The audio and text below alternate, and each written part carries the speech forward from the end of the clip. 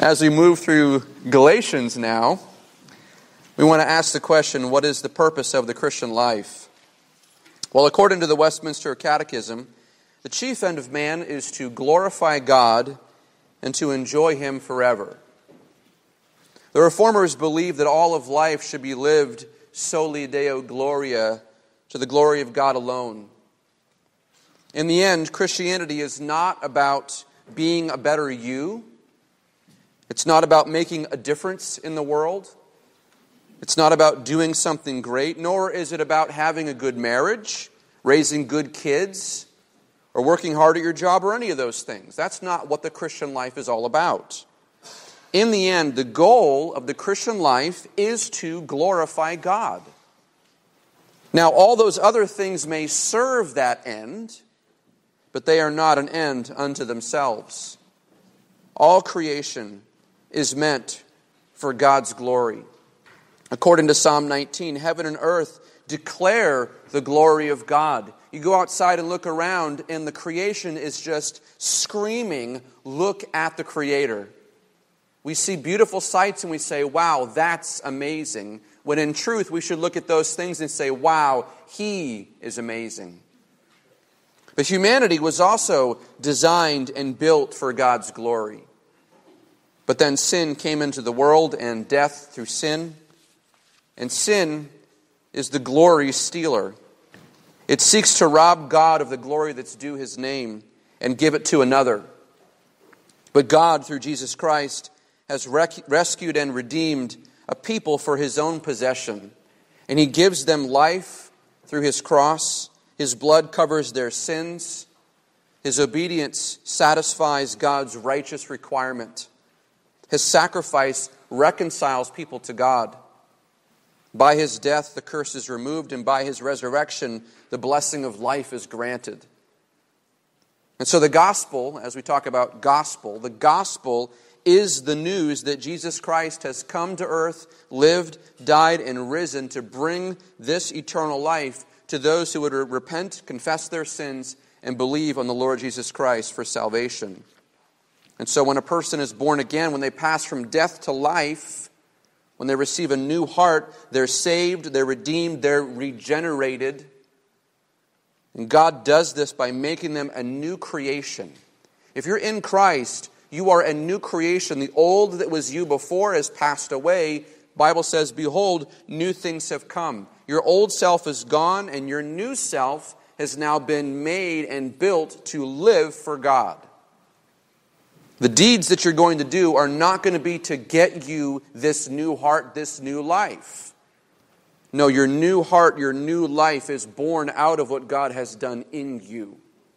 He is the one who affects this change. Titus 2:14 says that God is creating this people who are purified in Christ Jesus and thereby become zealous for good deeds. So the question is, well, you hear a verse like that, you say devoted to deeds. Is that it? And as we said in the introduction, that's not the end of it. That's not the end. However, Matthew 5:16 talks about the fact that Jesus articulates the purpose of Christian deeds. What is the purpose? He tells the disciples, he says, you are the salt of the earth, but if the salt has become tasteless, how can it be made salty again? It is no longer good for anything except to be thrown out and trampled underfoot by men. Then he says, you are the light of the world. A city set on a hill cannot be hidden. Nor does anyone light a lamp and put it under a basket, but on the lampstand, and it gives light to all who are in the house. Then he says, let your light shine before men in such a way that they may see your good works and glorify your Father who is in heaven. Our lives are lived as salt and light in the world in order to point other people back to God, that they might glorify Him. Our lives are mirrors of the divine glory that belongs to Him. And that brings us to the fundamental question that every single one of us needs to ask, and ask often. Does my life bring glory to God? Now, certainly intrinsically, because you have been saved, because you have been prized in Christ Jesus, so of course, yes, God has glorified himself through saving you. But as you live, as you move, as you act, and as you speak, do you do things that bring glory to God? Ask yourself this question. Don't forget this question. And further, I would even press a little deeper. Do other people give God glory because of your witness? Do other people who know you, do they see your life and see your deeds and say, your God is amazing? Is there a connection that's drawn there? That's a question that is asked of the Apostle Paul, and Scripture gives the answer. Turn to Galatians chapter 1. After visiting and ministering to the churches in the Gentile regions of Galatia, legalistic false teachers called Judaizers, they came in behind him, and they began to attack a couple things. They began to attack Paul's apostleship and his message. So an element of his ministry, his character, and the things he was saying. And they're claiming that Paul is essentially preaching a stripped-down version of the gospel. You're not giving him the whole thing, Paul. You're giving him part of the gospel. That's good, but hey, there's something else here. That's their contention. That the true gospel, they would claim, should include the Mosaic rite of circumcision. That has to be included. If you don't have that, then you can't be saved. That's what they were saying. And possibly even further elements of adherence to the law. Because once you start with circumcision, that opens the door for, Sabbath keeping, right? And then, dietary laws. It just keeps on going. But that's where they're starting, is circumcision. And so they're not just opposing Paul's gospel, they're challenging even his authority to preach that gospel. And while we don't know their exact contention, we don't know exactly where they're trying to get Paul, we get a pretty good idea of what they're saying based on Paul's response. We see how he answers their charge, and we can kind of paint the picture of what they're actually saying about him. Based on the argument in Galatians chapters 1 and 2, it seems to be that their contention is this. This is what they're saying. After Paul's converted, he goes to Jerusalem to be trained by the apostles. They gave him this message, they sent him out, but now he's gone rogue. He's gone off the deep end. He's rejected the teaching of the apostles, and so we are here on behalf of the apostles to correct his error. That's essentially their argument. Okay, do you see that? That seems to be what they're saying. But Paul responds to this by doing a couple things. First, in verses 3 through 5 of chapter 1, he declares the true essence of the gospel. He restates it. Just in case you forgot what the gospel is, I'm going to tell you what it is in verses 3 and 5. And then the second thing he does is he pronounces a curse on anybody who would preach a false gospel in verses 6 through 9. He says, if anyone, I don't care who it is, I don't even care if it's an angel from heaven, if they come to you and preach a different gospel, they're accursed. Not even kicked out of the church. They're actually destined for ruin, for judgment, if they preach a different gospel. And then he goes and establishes the origin of his gospel in verses 10 through 12. He says, look, my gospel didn't come from men. My gospel came from Jesus Christ. And now he begins to clarify the story. What is the story? Where did you come from, Paul? What was the situation? He wants to clarify his conversion, his calling, as well as a lot of his traveling activities. What he does in his early ministry matters because it affects the story. It affects his testimony because they're saying one thing and he has to straighten it out. He has to say another. And specifically surrounding his 2 trips to Jerusalem. And so, as we're going to see in chapter 2, which we're going to get to in a few weeks here, Paul asserts that he doesn't believe that these men that are coming down are actually true believers at all. He doesn't even think they're sent by James. They're claiming to have apostolic authority under James, who's the leader of the Jerusalem Council, the Jerusalem Church. So they're claiming to have James's authority, but he says, I don't even think they're false brethren. They're not even Christians.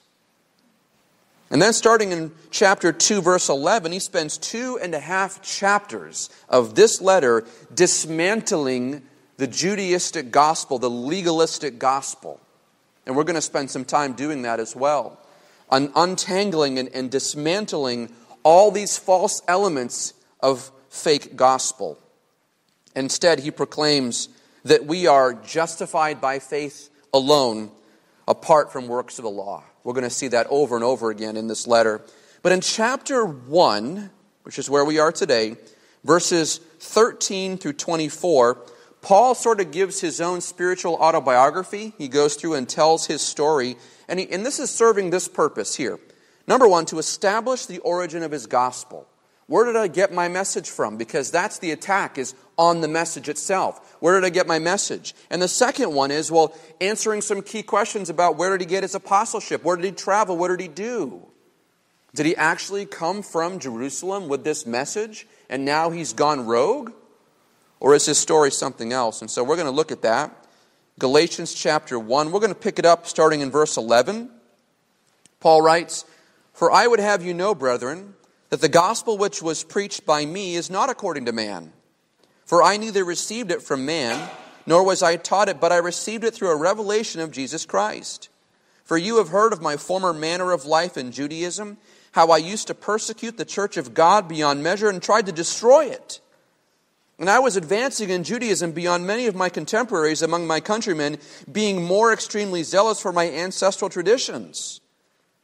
But when God, who had set me apart even from my mother's womb, and called me through his grace, was pleased to reveal his Son in me, so that I might preach him among the Gentiles, I did not immediately consult with flesh and blood, nor did I go up to Jerusalem to those who were apostles before me, but I went away to Arabia, and I returned once more to Damascus. Then 3 years later I went up to Jerusalem to be acquainted with Cephas, and stayed with him for 15 days. But I did not see any of the other apostles except James, the Lord's brother. Now in what I am writing to you, I assure you before God that I am not lying. Then I went into the regions of Syria and Cilicia. I was still unknown by sight to the churches of Judea which were in Christ. But only they kept hearing, he who once persecuted us is now preaching the faith which he once tried to destroy. And they were glorifying God because of me." Now, last week we looked at verses 11 through 16. We really only dipped our toe in the water of the last part of that in regards to Paul's conversion and his sort of post-conversion experiences. But we noted that in establishing a chronology of Paul's life, it's a little bit more difficult than we would initially think. Now, certainly we have a lot of information about his life, but there are some events that are missing in some accounts. There's overlapping information as well. It's not to say that constructing his life is impossible, but it does have some unique challenges to it, more details that need to be explained. But in short, the Apostle Paul is raised an Orthodox Jew, and he is training to be a rabbi. He has a zeal for Judaism that creates in him a sense of pride and even moral superiority. He's in Jerusalem, the very heart of Judaism. He's sitting at the feet of the greatest rabbi of his generation, and he is zealous to keep the law, thinking that that's going to build a righteousness for him that's going to be unsurpassed. And certainly he'll be one of the greatest faithful Jews in history. And so in his zeal, he's determined to wipe out this movement that claims that a carpenter from Nazareth is now the long-awaited Messiah. That sounds crazy to him, as well as any other Orthodox Jew at the time. And certainly that can't be. You can't have that. And so Paul branches out. He persecutes the church. He goes as far as dragging off believers. He pulls them from their houses. Husbands and wives and children. He pulls them from their houses, puts them in prison, and even consents to their death. That is until the Lord saves him. Keep your finger in Galatians and go over to Acts chapter 9. Acts chapter 9. I'm going to be working in Acts 9 and Galatians 1 back and forth, so just keep those ready to go. Acts 9 is most notably, we think of Acts 9 as the conversion and calling of Paul. And we looked at that a couple weeks ago. In Acts 9, the Lord, by miraculous intervention, he seizes hold of Paul in a way that you just can't ignore. I mean, if anybody experienced something like this, you just can't turn your eyes away from this, but there's something more that happens inside of him. The thing that happens inside of him is really what changes him. But look with me at Acts chapter 9.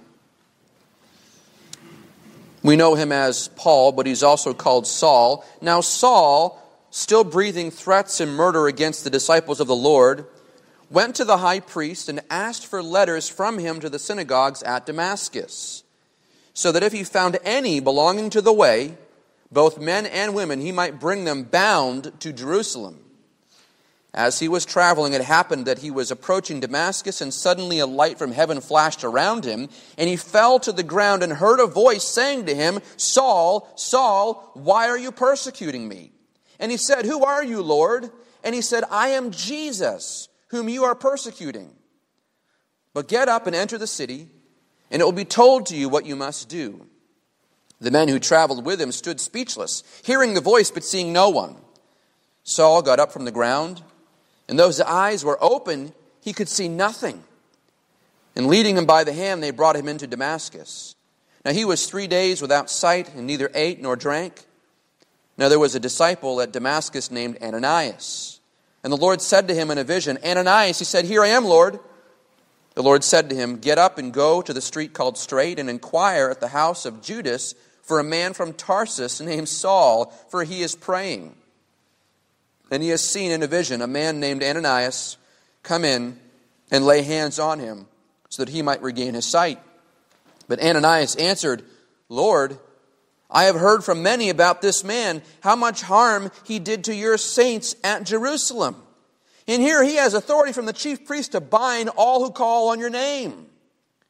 But the Lord said to him, Go, for he is a chosen instrument of mine to bear my name before the Gentiles and kings and sons of Israel. For I will show him how much he must suffer for my name's sake.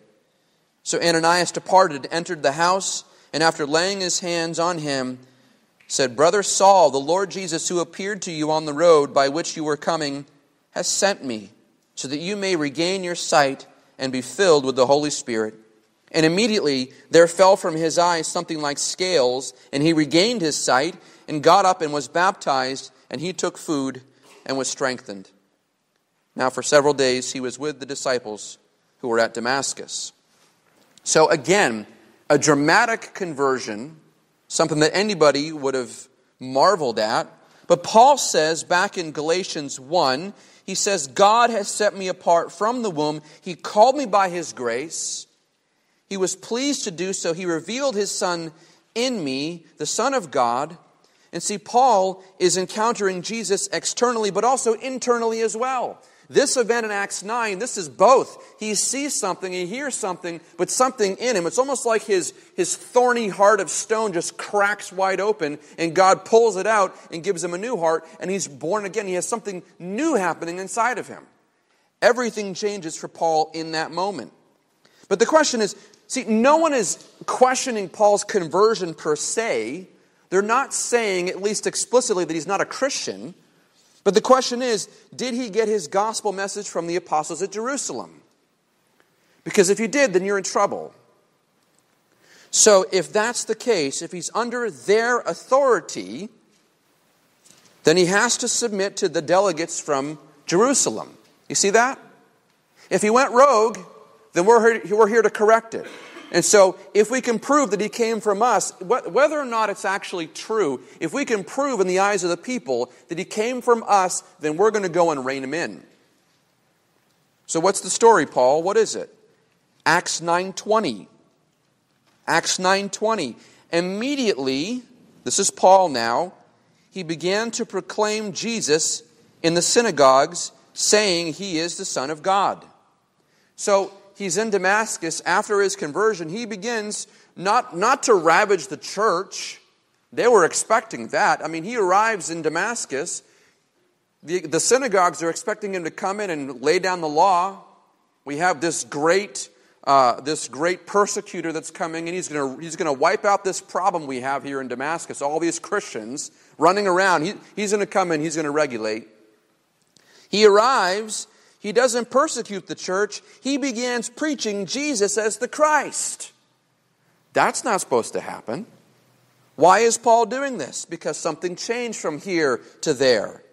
In fact, he becomes such a strong evangelist, he begins to throw Damascus into an uproar. Paul goes from new convert to evangelist almost overnight. I know some of you, when you first got saved, it's like you just get so zealous.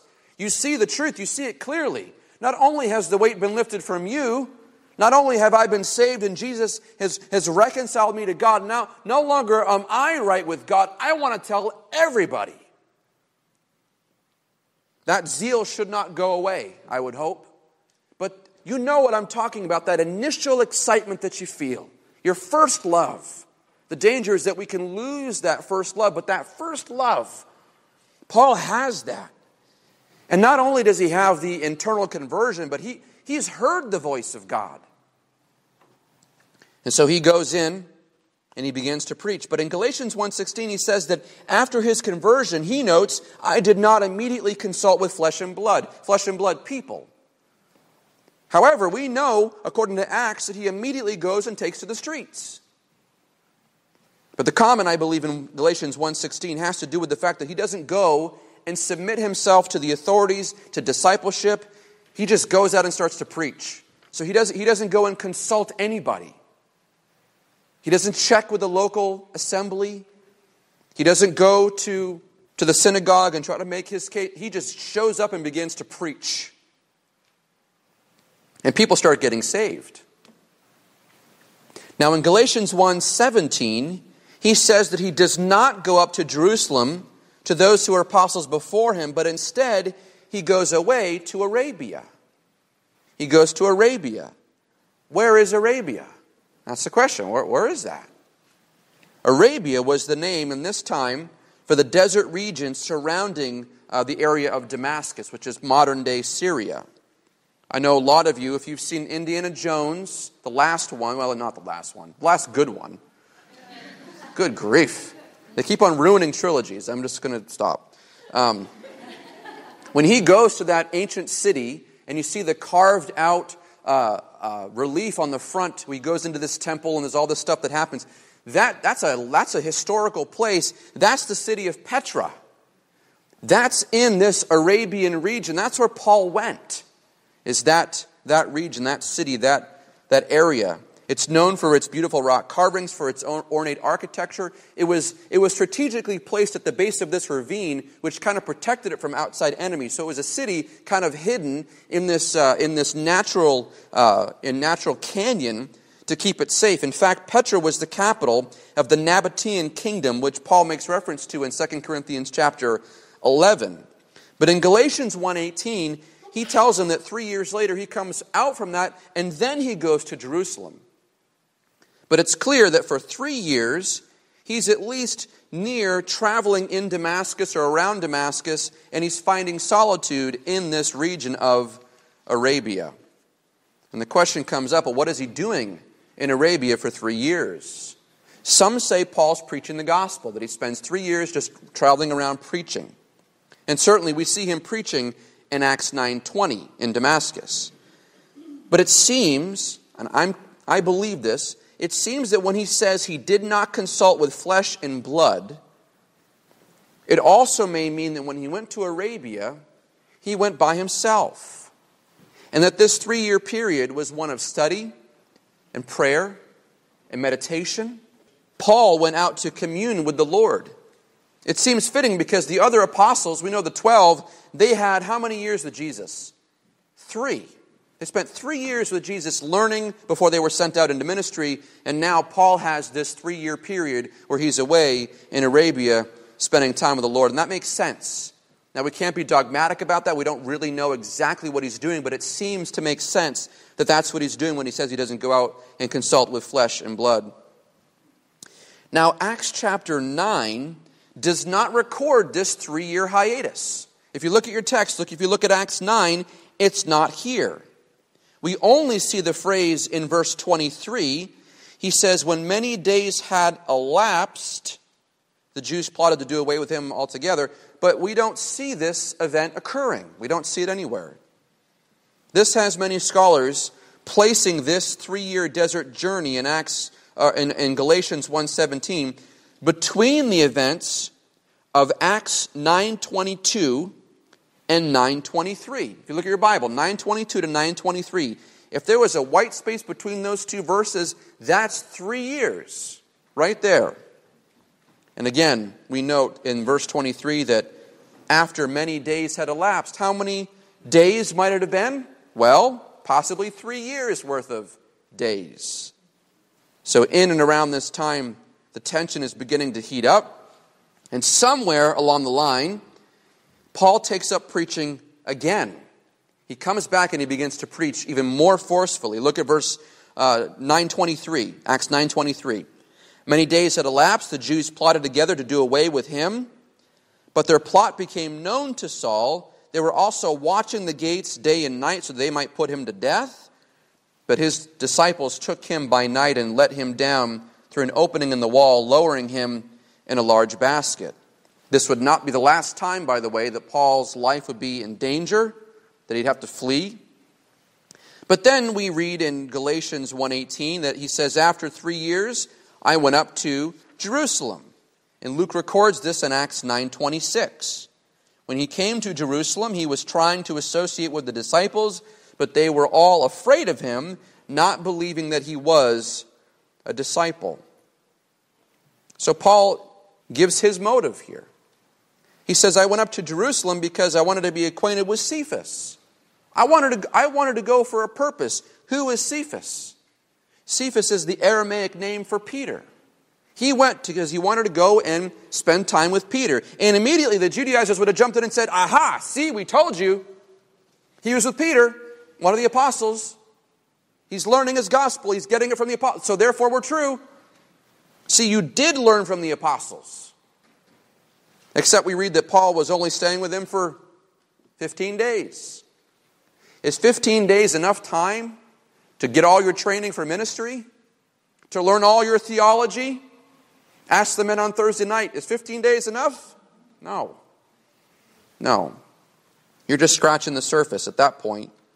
The Greek word rendered acquainted traditionally has to do with an interview or a meeting. He wanted to just go meet him and spend time with him.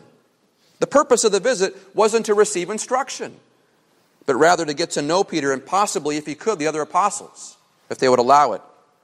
Now, he's been gone for Jerusalem for 3 years at this point. Now, certainly the heat has died down, right? No, not at all. Acts 9:26, when he came to Jerusalem, he was trying to associate with the disciples. He shows up and says, hi guys, remember me? I've changed. But they were all afraid of him. 3 years later, not believing that he was a disciple. He tries to make amends. He tries to come back. This is the first time he's been back to Jerusalem. He tries to repent and have fellowship with his new brothers and sisters in the Lord. He wants to join a new church. And they lock the door on him. They don't believe he's saved. Because think about it. If you're in their shoes, it would be very easy for this to be a trap of Saul of Tarsus to come and arrest and kill the Christians, and they don't want to fall for it. After all, many in Jerusalem likely had friends and relatives who were imprisoned by the Apostle Paul.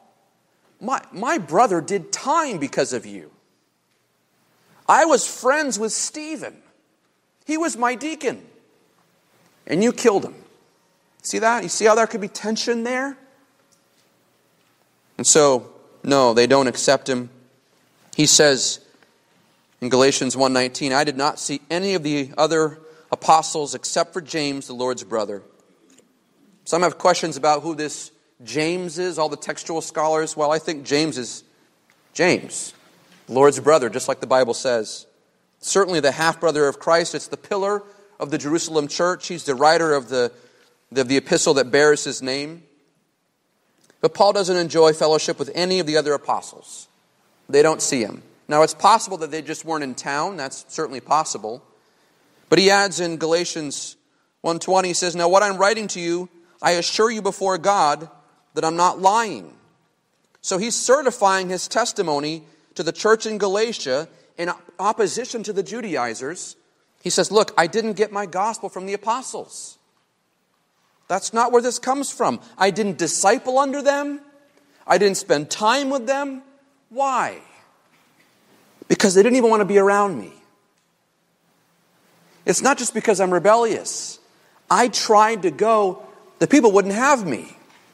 So your case that I'm somehow going rogue and have my own man-centered gospel, it falls flat, because ask anybody in Jerusalem if they accepted me in right off the bat, and they would have told you no. Why do I want Saul here? He had to go. He had to leave. The only ones he saw were Peter and James, and he only spent 2 weeks with Peter. But then something interesting happens. Barnabas, who we know to be Paul's later missionary traveling companion, he acts on his behalf. In Acts 9:27, it says, "But Barnabas took hold of him and brought him to the apostles, and described to them how he had seen the Lord on the road, he had talked to him, and how at Damascus he had spoken out boldly in the name of Jesus. And he was with them, moving about freely in Jerusalem, speaking out boldly in the name of the Lord. And he was talking and arguing with the Hellenistic Jews, but they were attempting to put him to death. But when the brethren learned of it, they brought him down to Caesarea and sent him away to Tarsus." Now, we don't know for sure, but this could have been how Paul was even able to get an audience with Peter and with James. Now, again, the other apostles weren't there, or he didn't see them, but we know, at least from here, that it was most likely Barnabas who helped them get anywhere at all. So Paul's not doing this on his own merit. He was this powerful, erudite, upper-class religious Jew when he was in Judaism. He comes back and he's nothing. He has no clout. He has no status. He's apostatized from Judaism. He has no friends. He has no hearing. They don't want to talk to him. They're afraid of him. They don't want to see him. He comes back with nothing and relies on his friend Barnabas to put in a good word for him. But again, his life is in danger. They're coming after him one more time. And so what does he do? Does he stay there and die? No. He leaves Jerusalem. That's what he says in Galatians 1:21. He says, "Then I went into the regions of Syria and Cilicia." That's Paul's home region. He goes back home at that point. In fact, Tarsus is the chief city in Cilicia. And he's going to stay in this region, in Syria and Cilicia. He's only been to Jerusalem once since his conversion. So one time in Jerusalem for a couple of weeks. That's it. He spends all the rest of his time ministering in Syria, in Cilicia, and Tarsus, in his area, until Barnabas is sent a couple years later to bring him back to Antioch in Acts chapter 11. We think that there is somewhere between 7 and 11 years of time in that general period. And again, the timelines, you can kind of play with those. But it's not just a matter of weeks or months. It's years. Years away from the nerve center of the church. Acts chapter 13, Barnabas and Saul are set apart by the Holy Spirit, and they're sent on their first missionary journey. And it's on this first missionary journey that Paul finds his way to Galatia. Now, Paul spent the better part of this decade in relative obscurity. He was not this rock star preacher, rock star evangelist, high power, high status, notable. He was obscure. He just went out and traveled just from city to city, just doing the work of ministry. And nobody even recognized him.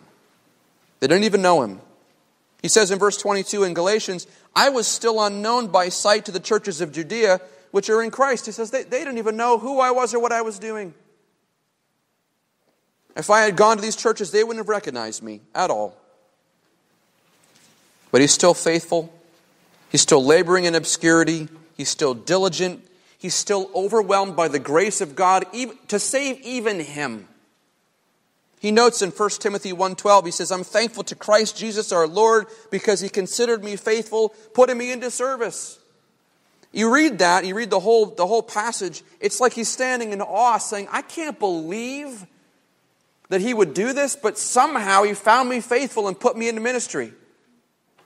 I mean, he was happy to do it. He was so enthralled with the gospel. He was so just captivated by Christ. He wanted to do nothing else.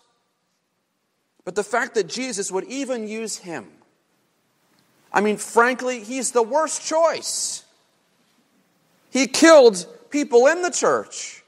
He's going to go back and minister and work as an apostle with authority to minister to people whose family members he hurt. People even in the Jerusalem assembly might have even been hurt by him. God, that's the worst choice. Don't pick that guy. But the ways of God are not our ways, are they? He does things very, very differently. God has a wisdom and a discernment and a plan that just surpasses human understanding. Why he calls some of us into ministry, I don't know. I don't know. Why he calls you to do what you do, we don't know. Why he saved even one of us, it's the plan of God. It's only by the grace of God that anyone is put into service. Anybody. But here, word begins to travel. Galatians 1:23, he says, "But only they kept hearing, he who once persecuted us is now preaching the faith which he once tried to destroy." How about that? This man was out to get us. And when he came, we didn't believe him. We thought he was still out to get us. But then we keep on hearing about all these churches springing up all over these Gentile regions. They're coming to faith in Christ. They're coming under persecution, but they're believing in Jesus. They're getting saved all through this man. Paul traveled around. He was persuading people he had changed, but they wouldn't have otherwise believed him. Hence his first trip to Jerusalem. But remember that John the Baptist preached that we must bear the fruits in keeping with repentance. And the question always comes up, if you've changed, prove it.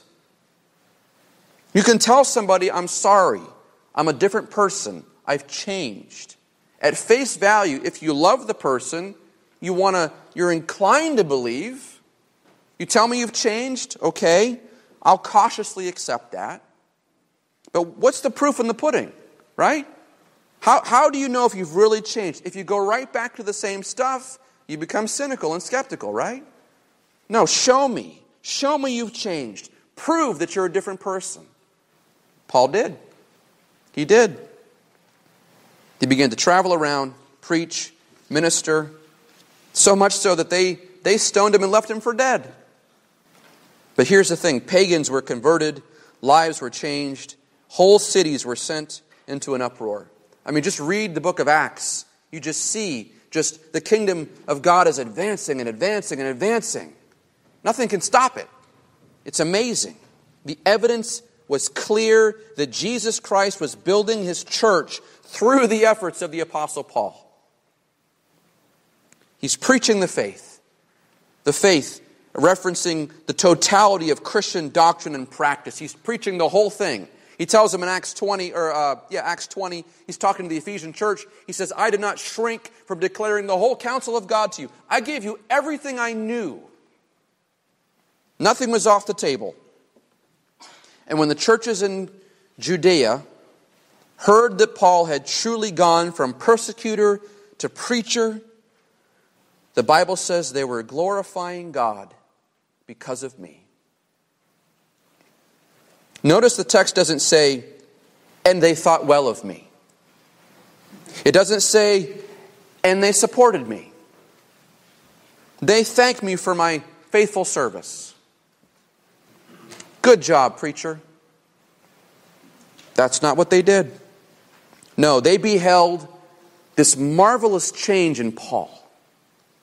It was so evident because this man wanted to ruin them, and now he's preaching to them with a zeal they've never seen before. They're changing. Churches are being planted. The gospel's going forward. We're going to see later on he actually confronts his friend Peter for preaching, or at least believing and acting on a false version of the gospel. Paul is such a stalwart for the gospel of truth. It's undeniable. They see the change. They can see the power of God in his life, and they have no choice but to praise God. There's no human reason why you're not the way you used to be. That's not normal. People don't go from that to this without something happening in them. God's ways are not our ways. And here's the thing. If He wants to build His church by using a zealous Jewish persecutor, He's going to do it. He builds His church using all the wrong people all the time. But God can use anybody. And I just pastorally, I want to tell you, I hear this, I experience this, I have conversations about this. I don't know what my gifting is. I don't know how God's going to use me. I don't know enough. I'm too young. I'm too old. My history is too bad. If God can do this through Paul, there is plenty of hope for you. I don't care what your age is. I don't care what your capacity is. I don't care how long you've been saved, short or a long time. It doesn't matter. If you're in Christ, you are useful to the Master. God can do amazing things through you in your life and ministry, not because you're so great, but because He's so great.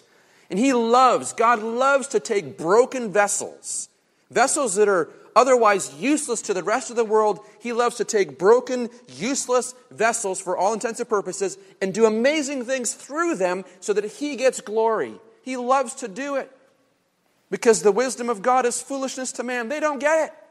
Paul says elsewhere in 1 Corinthians 1, there's not many wise, not many noble. We're not that great, people. I don't know any celebrities in this group. Nobody noble, nobody wise. We don't have the best theologians. We don't have the best anything, really. I'm not picking on you. But I'm saying that God loves to use people like you and me all the time. People who've been hurt, people who are damaged, people who have been wrestling with sins and addictions and heartbreak, people who are sick, people who are lowly, people who are depressed, people who have had a hard time, who've been poor, who've been impoverished, who've been talked down to for their entire life. God loves to use you and regenerate you, put a new heart in you, and give you a work to do, and you become zealous for good deeds. Nobody is beyond this, people. Nobody. God does not build superstars. He doesn't do it. We make people into stars, but they're not. They're really not. He redeems sinners by His grace and mercy, and He gets glory. He saved you so that He would be glorified. Paul wasn't starting a denomination. There were no Paulists out there. No. Contrasted with the Judaizers, Paul says in Galatians 6:12 that they want to make a good showing, they want to report good numbers.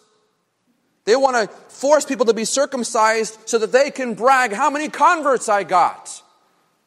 They're bragging about your flesh, he says later in the letter. They don't care about you. They care about numbers. They care about the religion. They care about all that external stuff. They're just using you for their own ego. And let me tell you, it is all too tempting to build ministry that focuses on external things, numbers, results, notoriety, instead of faithfulness. God, let this be a ministry of faithfulness for you and for me. Not numbers. It doesn't matter how flashy this is, how big this gets. I don't care about the brand. Not much brand here. Just believers who are redeemed and saved by God's grace, who want to be faithful to Him. If that's all Harvest Bible Church ever is, that's a win. For the glory of God to be faithful and to be nobodies for His sake. Count Zinzendorf famously told a group of missionaries, preach the gospel, die, and be forgotten. That's great advice. How many missionaries do we remember their names? So few. So few. It's easy to build celebrities in flourishing cultures, but you go places where the culture's forgotten and the missionary's forgotten, we don't even know who they are. God knows. Their names are written in the Lamb's Book of Life, and He knows what they've done. He sees them. The end of all true ministry should be that God gets the glory, that He would be glorified. And Paul here, he puts no confidence in the flesh. He's got nothing. All of his status, everything he worked his entire life for is now gone. They hate him. He has nothing except the gospel. That's all he's got. Whereas the Judaizers wanted to enslave converts into bondage of the law, which only leads to boasting, Paul preached the grace of Christ, which leads to regeneration, humility, and worship. I want to close actually by looking at 2 Corinthians chapter 4, talking about this ministry that we have, the ministry of the apostles, their ministry, what this looks like. 2 Corinthians chapter 4. In a climate when so many people are out for themselves, building their own empires, let me tell you, God will destroy the empires of man to build His kingdom. He'll do it every time. You see this all the time.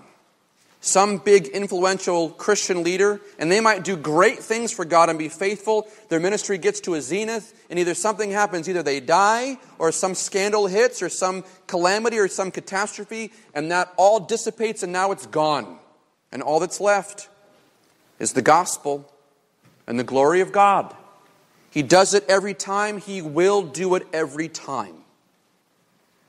Ministries that were faithful for a season apostatize and they become liberal. They lose the message.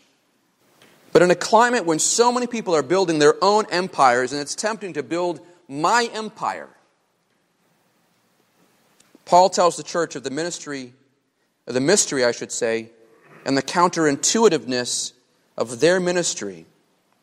Therefore, since we have this ministry, as we receive mercy, we do not lose heart, but we have renounced the things hidden because of shame, not walking in craftiness or adulterating the word of God, but by the manifestation of truth, commending ourselves to every man's conscience in the sight of God.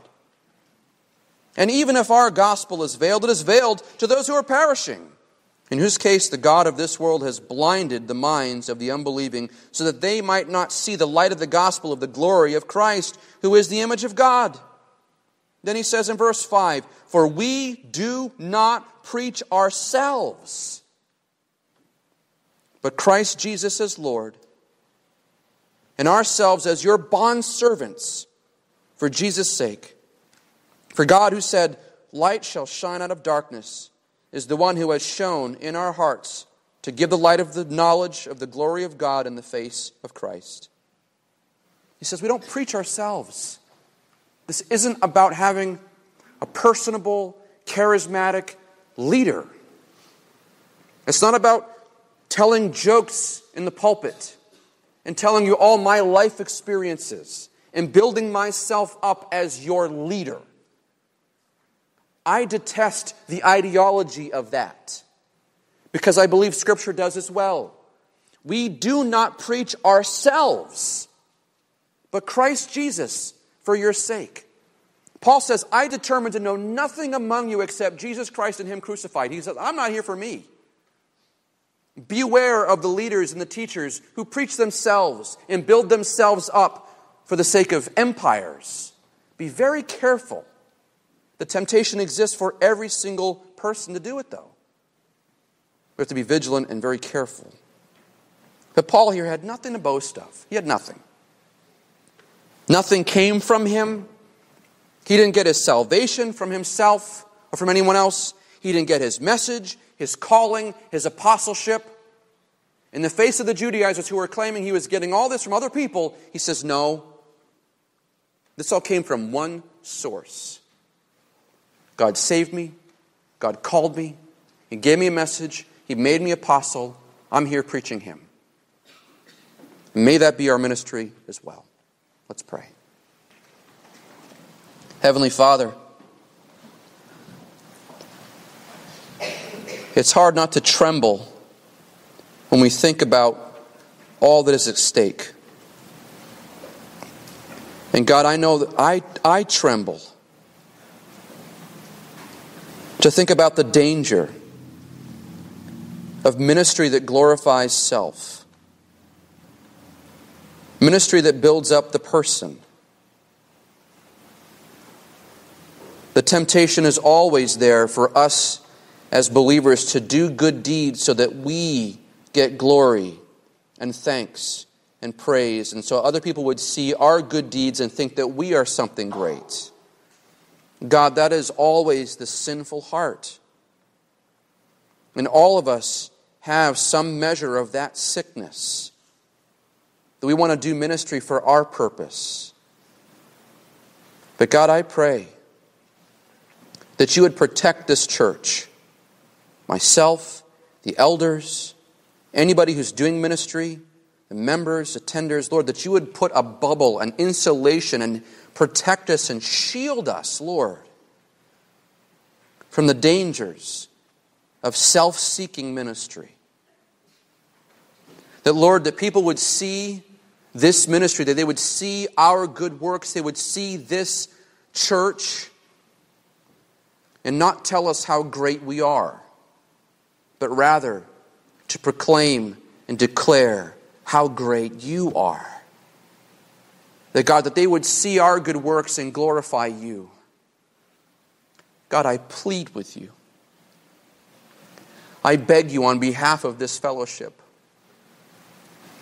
that you would glorify yourself through this church, that you would keep this lampstand burning bright, that this would be a city on a hill, that we would not become tempted to be inward focused, but that you would glorify yourself, that would be our chief end. Have mercy on us, O God, and help us to kindle afresh this fire, this zeal, to be a people that you're of your own position who are zealous for good deeds and zealous for the glory of God and zealous for the gospel. God, that you would implant that and stir that in us, Lord. May there be no greater calling. Thank you for your mercy and your love. We pray all this in the name of your Son. Amen.